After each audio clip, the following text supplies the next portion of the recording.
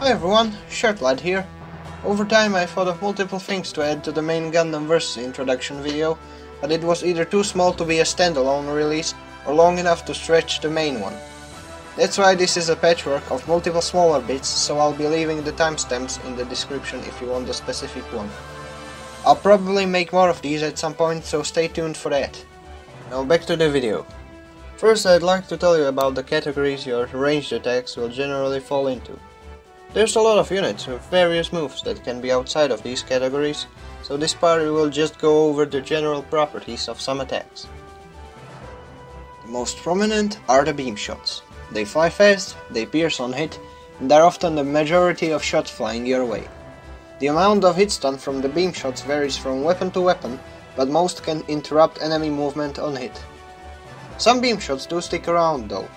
The so-called Gerobis, which roughly translate to beam puking or beam puke, are a type of long-lasting beam attacks that can deal a lot of damage while being generally riskier to pull off.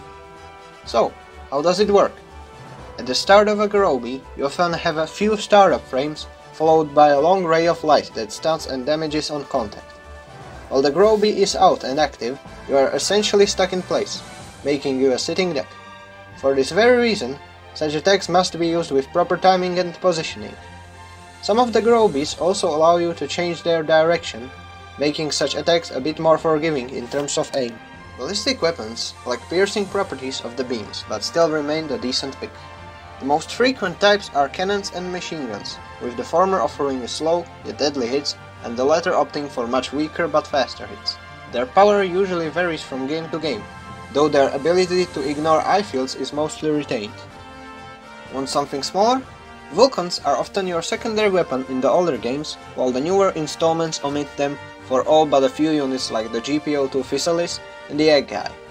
Despite having a smaller lock-on angle and dealing significantly less damage, the Vulcans or close-in weapon systems are still a useful projectile option for when you are closing the distance or waiting for the other weapons to recharge.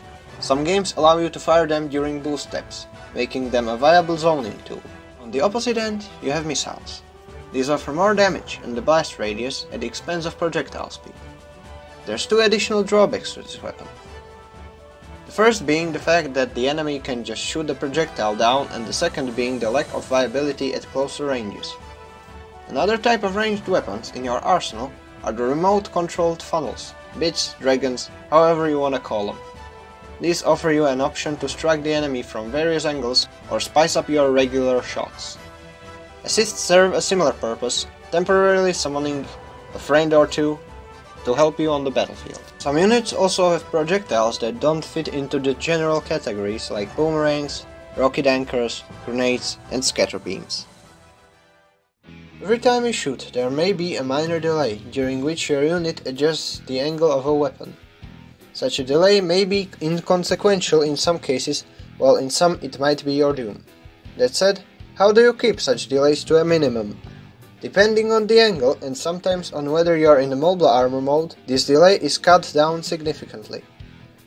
The three easiest ways of angle correction is attacking, swiveling, and going forward or diagonally.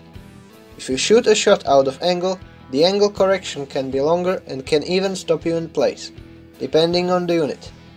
In some games, this can also be used intentionally in order to mess with the enemy targeting. However, this gimmick can be pulled off in very specific cases. I want to add only two things in regards to the mobile armor mode. First being the fact that you can use the jump button to adjust its vertical trajectory at the cost of more boost. In the newer games you can hold the jump button to make it go upwards in the same way a plane would. Its older counterpart, Gundam vs Zeta Gundam, is a much more interesting case, since you can both let go of the jump button to fly along the ground, or hold it to gradually ascend. The ground hover can get you further at the expense of less boost. From the PSP generation onwards, you can also input the boost dash while in the mobile armor mode to descend. It's slower than falling, but it can help with angle corrections. And secondly, some mobile armor modes do change your attacks a bit. I hope this comes in handy, since I've spent quite a few hours on the script alone. That said, I'll see you in the next one. Shirtlad, signing out.